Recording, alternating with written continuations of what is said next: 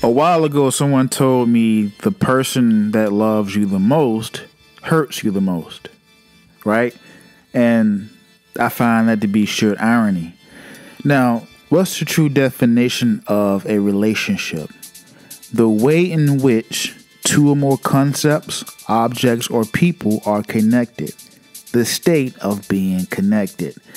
It's Dark Knight Radio. I'm Dark Knight. And I want to ask a question. Are relationships meant to actually hurt more than help? Let's just think about it. What's the basis of a relationship or arrangement, if you guys know how I feel about relationships? It's two people or ideas coming together to form a common goal to go somewhere on a journey, right?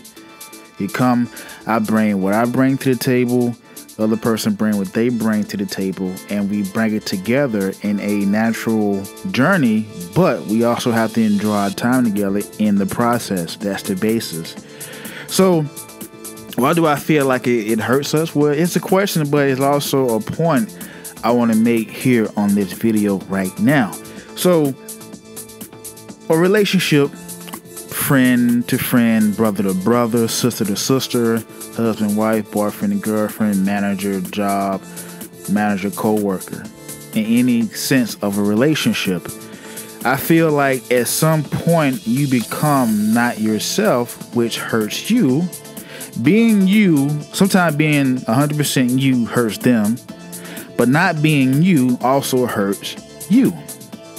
You're not standing up for yourself. You can't be yourself because if I belch or fart or suck my teeth in a certain way, they're not gonna like it. So what do I have to do? I have to hide who I am or hide certain the slightest idiosyncrasy because they don't like it, and it'll make them turn off from me and it'll make them leave. And if I'm afraid of them leaving, I'm gonna completely not be myself because they're not comfortable with it. And you see how that works? So at some point, being 100% you. Now, this is not unless, a person loves and accepts you for being 100% you. That does happen in rare cases, I believe. But I think most of the time today, we really be something we're not for the sake of the way someone looks or relationships. And I've said this in the past video, and this is not that kind of video, so I'm not going to defer too much. But let's just go on. But if I'm a coworker and I'm not doing my job, and then other coworkers have to make up the slack for me or do my job because I'm not fully invested, that's gonna create a problem, right? It's the same as in a relationship. If I'm a man, if I'm not providing, if I'm not being there for a woman I'm in a relationship with, she's gonna find it somewhere else, and you always get what you search for. We don't search for nothing we don't have. You always search for what you don't have. Now, at some point in a relationship, you're all going to have disappointment, which also hurts us. Some people say it's scientific fact that we're not mad at anyone.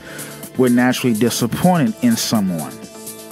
So you're always going to have disappointment because you feel like you put 110% and that person's not measuring up or even showing the willingness or the effort to match up. Then what do you really do? And it's going to hurt you to stay knowing, well, if I keep staying and I'm putting in, it's going to hurt me. But not being me, not walking away, not taking my life in accountability is going to hurt me. Or fully being myself is going to hurt them. And people put a lot of energy and titles in relationships. We do. We put a lot in it. We put a lot of sweat, blood, and tears, literally. I know a lot of relationships. And we do this because in that infatuation phase, we get so hung up on, man, if I do the right thing this time, this girl, she's beautiful, she's going to be faithful, she's going to be... And that's another thing. Just the thought of someone cheating on you hurts you. It creates stress. And stress can create a myriad of physical conditions and problems. Let's just think about it. Let's say the relationship is going well, but in the back of your mind, is she cheating? Is he cheating? And that hurts us. We can't sleep. We can't eat thinking about this. Some of us. We all been in the... We know... Just because you ain't in those shoes now, you at a certain point in your life don't mean that you never were. And relationships itself can create certain insecurities, because the thing is, when you in another relationship with another flawed human being, nothing is going to be perfect on either side. I don't care who it is. I don't care if it's Sasquatch, Rihanna, Moses. No matter who you date in this life, it's something you have to compromise on. Everything is not going to be perfect. You just hope that that one thing you have to compromise on doesn't overshadow them as a person inside your relationship. It doesn't. And because we're in a relationship with another flawed human being, it's going to be mistakes made. Somebody's going to wake up and breath is going to stink. Somebody's going to fart in a relationship. Somebody's going to miss, to do their toenails, or you might, damn, babe, you might want to get your toenail done. It's not going to be perfect.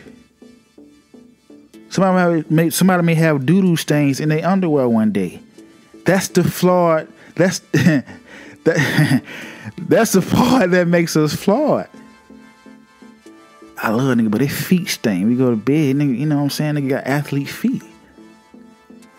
You know what I mean? So what we care about always overshadow the low parts of a person in a relationship, the not sexy part.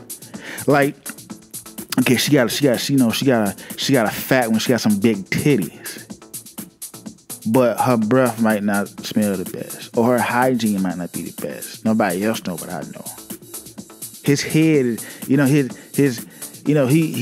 got a gut, but nigga know how to provide. We take what we want to. I want to get to explain it. We take what we want to take. What we attracted to always overshadows, the not sexy parts in a relationship. Let's think about it. Look at your relationship right now. Look at your husband, your boyfriend, your girlfriend, your wife. And let's think about a person you might not be with. Think about a person you're dating right now and you want to take the next step with them. Think about their sexy and their good parts that defines them. Just think about it for a second. I'll give you 5 seconds. 1, 2, 3, Let's think about the sexy parts for it. For some of you, it could be just a nigga car. Let's think about it could be just a girl eyes. Think about what makes them, right? Think about all the good things. I'll give you another 5 seconds. Okay, now think about the part of them that doesn't make them perfect. The cons to their pro. Think about it for a second. Think about the flaw in them that you see when that infatuation phase is over. And it became apparent after after the veil has been lifted a little bit. Oh, I ain't know this nigga did this. I ain't know she did that. I ain't know she smelled like this. I ain't know his breath was. I ain't know that it's really not that big. It's just, at an angle. And, if you're a missionary and I'm looking at it, we taking showers, it's really not that. Let's think about it for a second.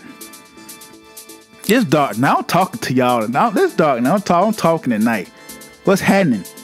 Let's think about the parts of them that doesn't make them sexy. Can you deal with that? Does it overshadow what makes them great? This is Black Donald Trump trying to make relationships great again, or arrangements great again. Okay? Now, to me, what makes a relationship cold, what makes a relationship work, is the mental toughness of your partner. Let me say it again. The mental toughness of your partner. Because we live in this life. You may not have long on this planet the way the world is going, but life is full of temptation. It is. It's not always another person. It can be drugs, job, fun itself, traveling. And temptation is everywhere. You walk outside right now and temptation is going to walk down the street. And it's going to force you to think you have insecurities about your relationship. Man, that girl fine, man. Like, is she fine enough to make me leave my girl? And it's always funny when we see a person that we're attracted to, we start thinking about the cons in our relationships. When you find a person you like, if you're in a relationship, you find a person you like, and they get you aroused just by looking at them. Your mouth start watering. You start salivating. I know when I see a beautiful girl, my mouth get watery. I get hungry. Wink, wink, for some reason. I don't know. I know why. We know why. But when you find somebody you're attracted to, you get your mouth watery. You look at them. You for about 3 seconds, you forget you're in a relationship. Let's just be honest. Stop playing, y'all. We grown. Stop playing. I know y'all do. All right? I see it on my job, going to Publix, going to Kroger. I see you with your boyfriends at Kroger, and I see the way you look at me. I see you at Kroger and Publix. I was at Publix the other day. Girl walked down with the frozen section out with a boyfriend. Her boyfriend turned her head to grab some peas. She over and looked at me. I said, look, I know what she's doing. She thinks she's slick. She ain't slick. What are we doing? If you go out with your girls one night and you go to the exotic paint and sip with the male strip club, and you're looking, and these niggas all around you like you in the fruit section at Kroger, and you start instantly thinking about what don't my nigga at home do good? You're gonna start comparing right away.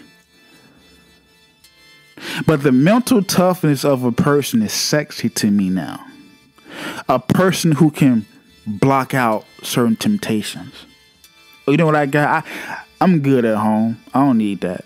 Oh, I'm straight. I don't need that. He do this. I don't need that right there. I'm good, baby. Because let's just be honest, a part of the journey is the end. Let me say it again. A part of every journey, every adventure, every movie, every song is going to be a beginning, a middle, and an end. It is. Only our experiences and memories makes us sad. You can think of something right now and make you cry. You can think of something right now and make you cry. A song, a movie, something's going to make you think about that. It's your cerebral cortex where it holds memories. You can think of something right now and make you cry. Another question for you guys. How many healthy relationships do you know in your life? And be honest. Who do you look to for healthy relationships? Your parents, your friends, television, love and hip hop, Euphoria, don't get me started. But what do you look for in healthy relationships? How many healthy relationships do you know? And does it play a factor in your life? Does it have an impact that you don't see it? For some people, they don't do stuff they don't see other people doing. That goes that mental toughness again.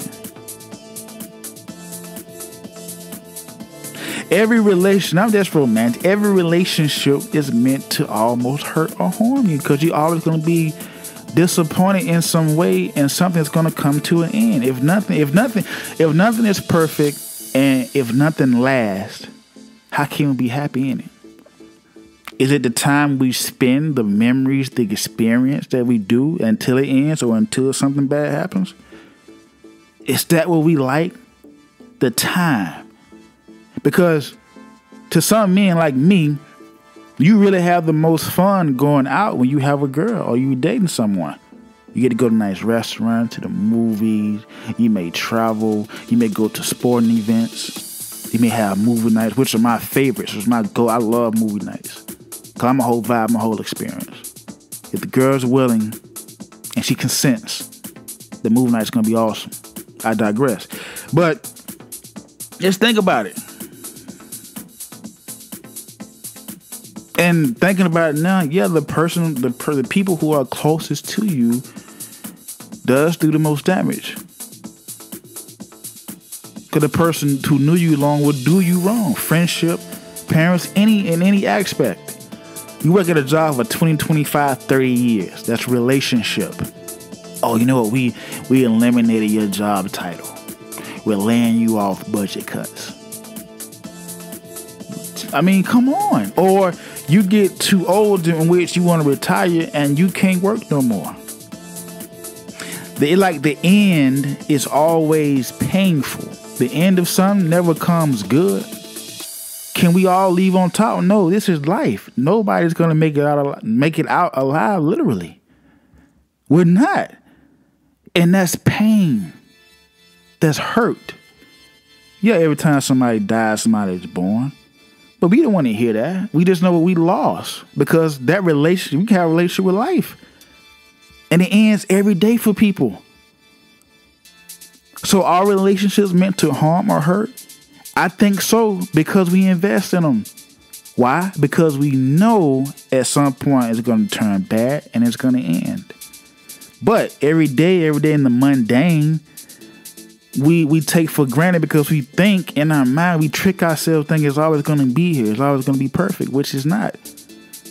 And it makes us pessimistic. Does it make us negative? No, it makes us aware if we care about it.